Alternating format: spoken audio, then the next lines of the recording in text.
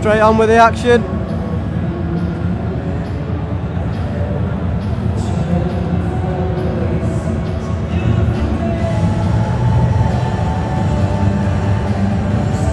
Just having a couple of tweets saying stream struggling to work. It's all got on our end, so keep trying and get back on with us. I know you can't hear this if you're not listening to the stream, but I've got to say it.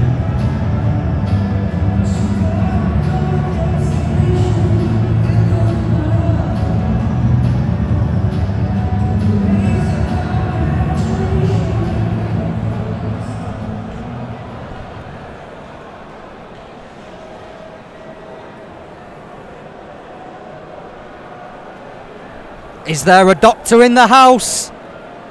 And to make his ring walk now to the red corner. Tonight, boxing in his home city of Manchester. Introducing Arthif Daniel.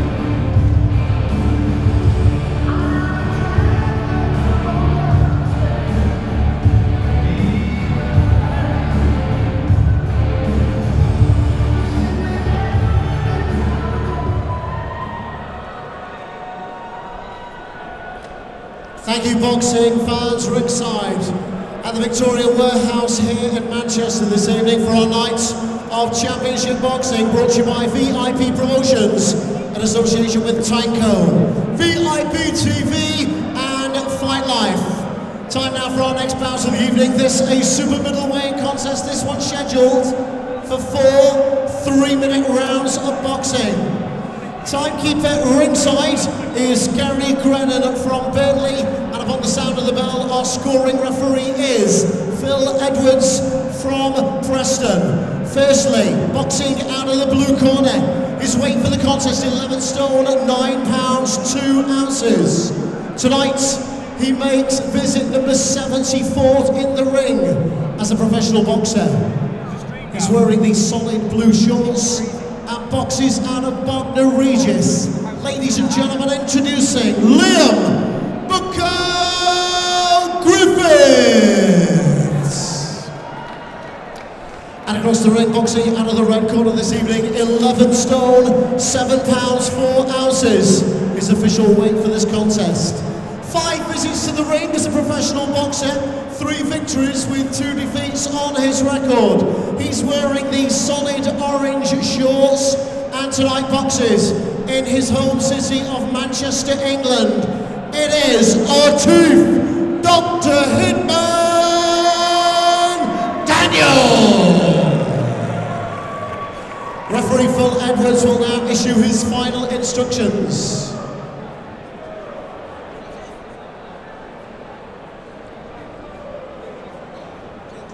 Follow my instructions at all times. When I say break, break cleanly and take a step back. Watch the heads in close, but remember, defend yourselves at all times. Touch close, good luck. Surgery is in session. Contest scheduled for 4 3-minute rounds.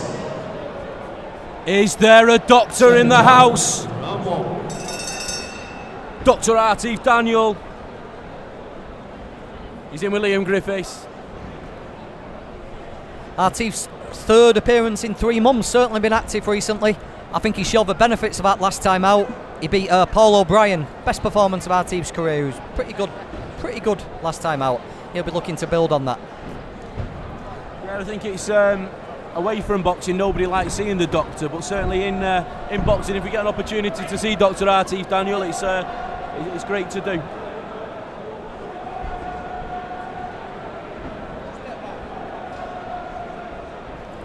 Halfway through the card here in Manchester, here at Victoria Warehouse. Still to come, we've got Danny Wright fighting aggressive Ross Jameson. That'll be one to watch. We've got the Apache, Anthony Kakacha fighting Lionel Hernandez. Jake Haig will fight Mark Till. Luke Evans takes on Fons Alexander, Ben Sheedy, Davidis Suhuka, and then Matty Askin, Tommy McCarthy topping the bill later on. In ring at the moment though, we've got the Doctor looking to put a clinic on Liam Griffiths. From being in the corner, Simon, what do you think of that performance? Like I said, I know obviously this time yesterday John Telford didn't want to go through with the fight. He'd gone all over the place mentally. There was about 3 opponents being mentioned.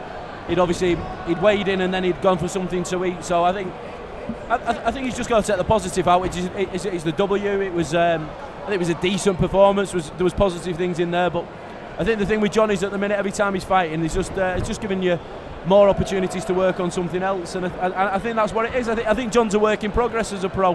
He had a bit of time out of the amateurs at the end because he was getting frustrated with it, and you know, no one's in a rush with John Telford's career. His management team, his coach Gary Booth, and John himself. And like I say, I don't think he particularly looked like he enjoyed it in there tonight. He looked a little bit frustrated and a bit fed up, but he's got the win. I thought the second round was close, potentially shared, but I thought he clearly won the first, third and fourth. And like I say, he's off to Australia next Tuesday for 3 weeks. So, you know, he only turned pro in July. He's finishing the year at 3-0. He's got 12 good rounds under his belt. So go away, enjoy Australia, and then come back next year and work on the things that he's got, you know, the opportunities to improve. It couldn't have been a worse opponent to come in on a day's notice after all that messing around, could it? An awkward, negative, lanky, unorthodox southpaw. Yeah, he did. I thought he'd give him an opportunity to work the body. That was about it. And he was a long, gangly southpaw. He just left his right hand sticking out there. And you know, John's not had any favours with the opponents he's been getting. Dean Gillen, yeah, potentially. You know, but you know, his first fight he got Van Pooch, and Van Pooch just, you know, he went in, you know, what's the word, hedgehog mode. You know, the first time he took a right hand and he didn't really give a lot away. And second fight we had Dean Gillen, and you know, Dean did give him an opportunity, and I think John just played up to the crowd a little bit. It was a bit of an amateurish performance. And then tonight, like I say, he's won all 4 rounds on the referee's scorecard. So I think we can all be too critical, can't we? We look at every fight and we expect everybody to be a world champion. Potentially John Telford might be a European champion, a British champion, an English champion, but you know, let's just keep improving on the things that he's got to improve on. Let's, you know, opportunities rather than weaknesses. I'm seeing him as with John at the minute. As we were talking about John Telford there, the Doctor got the first round in the books. I wonder if he's worked out a diagnosis for Liam Griffiths. I think he's showing the benefits, Arthif, of working with Lee Beard. You know, he's definite step up. He's spending a lot more time with Lee over at the old Better Bodies gym. I think Lee seems to be spending a bit more time with him as well now. Yeah, you know, Lee Beard's a respected coach, isn't he? There's been a few changes in his gym and what have you, and I say Dr. Arthif Daniels turned up at the gym, and second down. I say, you know, another one who's a work in progress, but you know, every time you see Arthif, he's improving. Massive fan base, you know, every time Arthif's in the ring, you know, the viewing figures, I think it's one of the reasons why the stream's playing up. There's a couple of extra 1,000 people tried logging on, you know, probably in the last 15 minutes, knowing that the Doctor's about to be on the screen. So yeah. So I just wonder if Arthif, you know, he's full of confidence at the moment. He's 3-2 now. He had a couple of setbacks. One of them was ridiculous. One of the loss to Matthew Ashmole was he didn't lose to Matthew Ashmole, and he righted that wrong very next outing. I wonder if he's full of confidence, and he's been pretty aggressive today. You know, last time out he concentrated on his boxing against Paul O'Brien. I just wonder if he's been a little more aggressive and thinking about hurting someone, getting a stoppage on his record now. It's a very similar situation to what Ryan Doyle was in, wasn't he? He's righted that wrong now, and mentally, you know what I mean.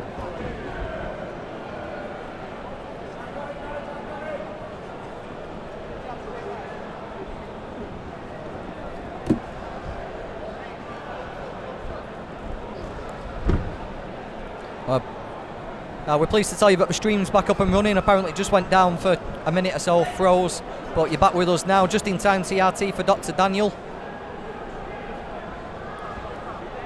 Neglecting his jab a bit for me, Arthif. I know he watches the fights back, he likes the commentary. I do feel just neglecting your jab a little bit tonight, Arthif. Showed a good jab last time out. How are you seeing this fight, Luke? Well, he's looking good in there, in patches, but like John was saying, that he just needs to get back on the jab and show him what he's shown in his last few fights. And is this? I think this is the first time. Is this the first time you've seen the Doctor? No, the second time I've seen him. I saw him in his second fight with Matthew Ashmole. He looked good in that fight, but he just needs to get back on the jab, like we were saying before. And I think he's still trying to work out this southpaw stance a little bit. So I know he's been sparring Jimmy Kelly in the gym, world title challenger. May have had a bit of success and just feels that someone like Liam Griffiths, you know, he can do a job on him, but these guys are tough. Arthif just needs to get back on the game plan. Show the improvements he's making in the gym. Took a right hand there as well. Just giving him something to think about here, Liam Griffiths. Hashtag VIP Boxing Live and exclusive on VIPboxing.tv. Steve Ward for VIP Promotions, for Fight Life TV channel, on Sky and Freeview, in association with Tanko Boxing. So therefore, it's not exclusive, but it is live, and it's exclusive right now. Keep the tweets coming in, hashtag VIP Boxing Live. Griffiths looked pretty happy with himself going back to the corner then. He gave himself a little pat on the back as he went back to the corner. I think he feels like he won that round.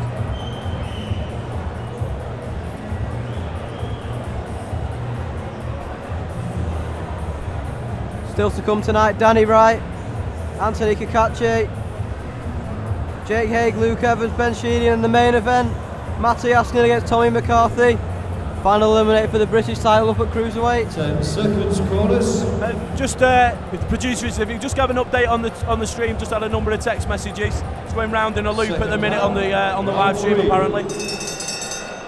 Here comes round 3, Arthif for Dr. Daniel, Liam Griffiths. Liam Griffiths just seemed to have gained a little bit of confidence at the end of the second round. Daniel's got to knock it out of him. Give him a dose of some medicine.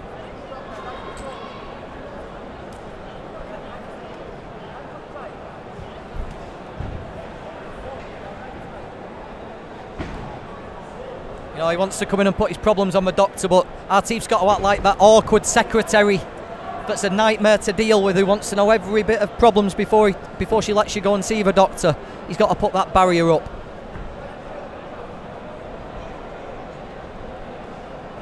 That's better. Lovely right hand. Put the jab in Griffiths' face and put the right hand behind it. That's exactly what we've been crying out for, and it worked a treat there for Arthif.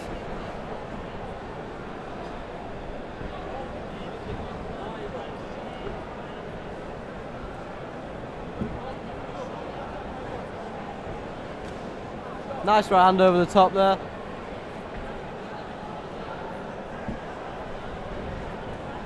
And again there, he's working the right hand well now, Daniel. I think he's got his range. Oh, there's no knockdown wave there. Griffiths did come in. There was a left hand there, but I think it's quite rightly no knockdown. I'm just going to go break off, guys. I'll be back with you shortly. It's a nice little jab. Started to work the jab a little bit more in this round.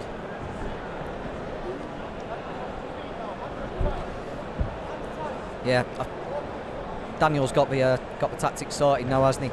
Yeah, He's just giving himself an extra couple of inches space to get his shots off. Griffiths isn't as keen to come in, is he? Because he knows there's a jab waiting for him now.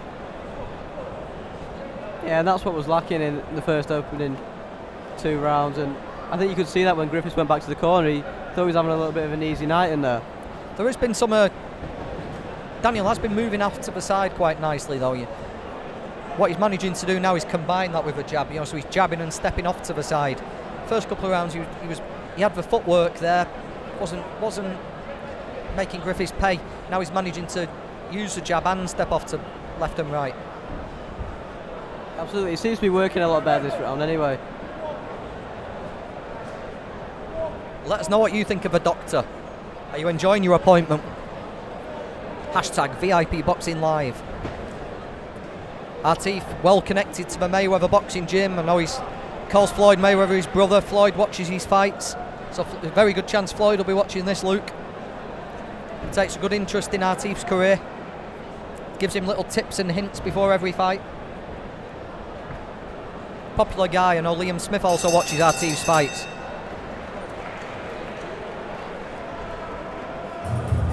Boxing Luton's just tweeting in. All joking aside, really enjoying the hashtag VIP Boxing Live show. More of this stuff in the future, please. The new TV deal with Fight Live TV and Tanko Boxing, you'll be seeing a lot more of Steve Wood's shows on your TV. I'll tell you what, it's warm in here tonight, isn't it, Luke? Yeah, very warm. Just to paint a picture of where we are, we sat right underneath the air conditioning unit. But I know it's cold outside, but we've put the heating on.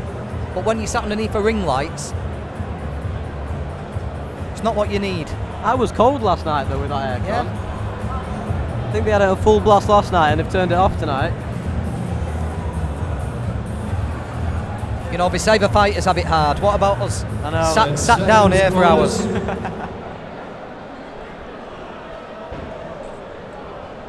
Seconds out for the fourth and final round. You know, what looked like it could have been a close fight after a couple of rounds, I think Daniel just punctuated it there in that third round, didn't he?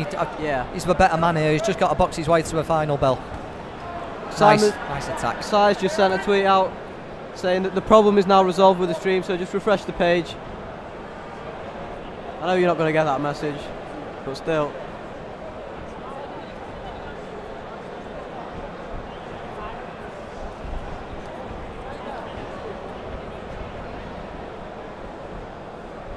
He's working well on the counter as well now, Daniel. When Griffiths lunges in, he's landing a couple of hooks. He's trying to walk him down, isn't he? He's got his hands up, walking Griffiths down, just looking to counter off a little shots at Griffiths, trying to keep him away. Looks a pretty confident fighter in there actually, Arthif, tonight, doesn't he? Yeah, I mean, it's been a fight of two halves really, because he started quite slowly, I think, trying to work out his opponent, and he's really started to dominate the fight in the third and fourth rounds. And you can see that now.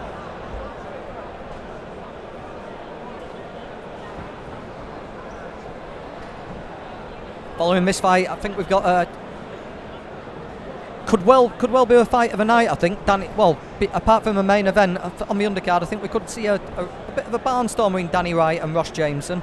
Jameson does come to fight. He was a home fighter up until 2 ago. He's decided to take his show on the road, but he does throw shots. Went a distance with Conor Benn not too long ago. He'll be thinking he can put one over on Danny Wright. Danny was explosive last time out. Well worth watching. After that, another explosive fighter, the Apache, Anthony Cacacho. I know a lot of you tuned in to watch that. We're expecting him in around 30-35 minutes, I would have expected. Probably about 90 minutes away from Matty asking Tommy McCarthy topping the bill here on this VIP show at Victoria Warehouse. That's got Writings of Fight of the Year all over it. It should be a cracker.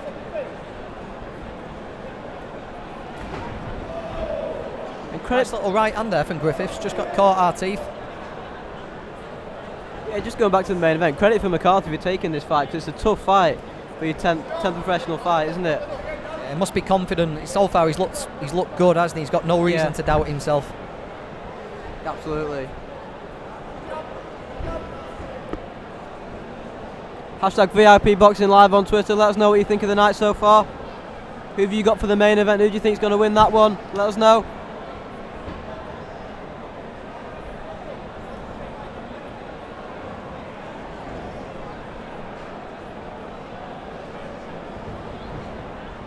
Lovely work again from Daniel. He's really started to control the fight now. Takes a right hand there though, Griffiths. Griffiths been taunting Arthif a little bit there. He's not doing enough to win the fight, but he certainly gave Arthif something to think about throughout. The scorecards will be interesting now. See how the referee scored the first 2 rounds, because they were quite close.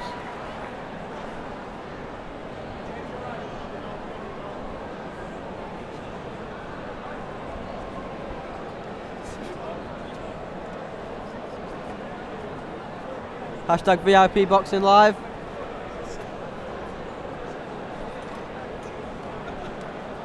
Just get the official announcement from Paul Booth. Then we'll try and grab the doctor. Let us know what you thought about proceedings.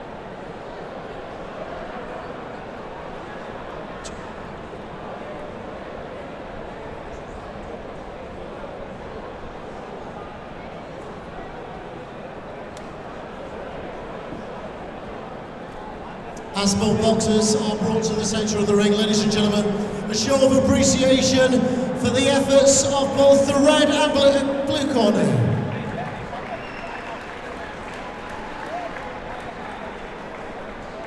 Okay then, so the super middleweight contest does go the distance. After 4 3-minute rounds of boxing, we ask our scoring referee for his decision. Phil Edwards sees the contest at 39 points to 37 points in favour of our winner. From Manchester, Arthif Daniel!